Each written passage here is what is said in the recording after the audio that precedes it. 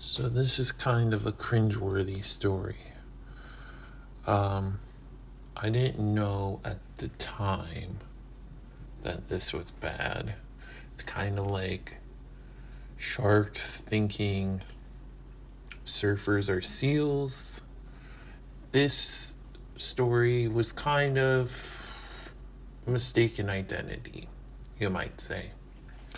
So yesterday, I was playing with my two buddies next door. I told you before, they're bigger. One's a Great Dane, one's a Mastiff, a lot bigger. But I can hold my own. Don't worry about me.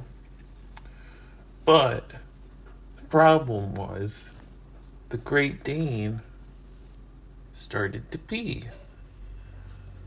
My mom has a water fountain for me at house. So I thought him peeing was a water fountain. So I started to drink it. I mean, I didn't know. Like I said, it's the shark and the surfer. It's a mistaken identity.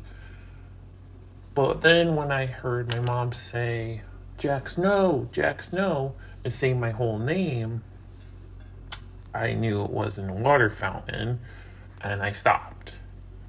But it still happened. And, I'm kind of a little embarrassed about it. But, live and learn.